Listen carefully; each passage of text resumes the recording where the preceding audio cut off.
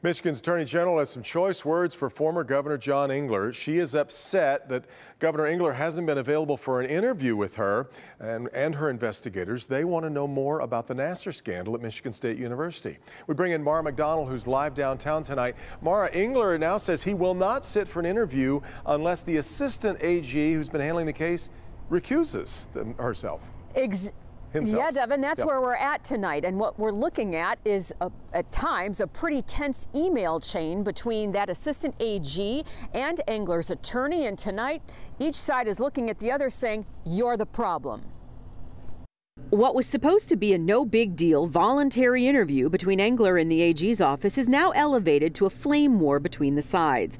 In a scathing letter from Engler's attorney, it makes it clear they have no use for the assistant AG, Christina Grassi. Quote, "What has become clear is the ethical standards and objectivity required for the conduct of an investigation are inapplicable to your approach to Mr. Engler."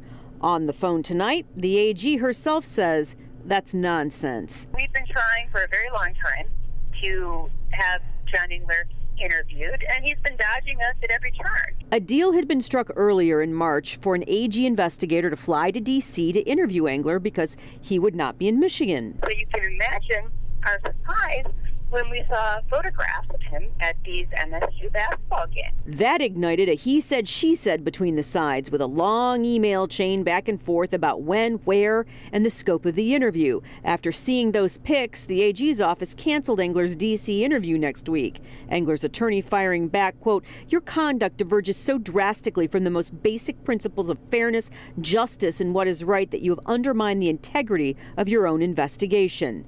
Nassar is backing her people tonight. I think that the emails speak for themselves. Christina and all transacted completely professionally.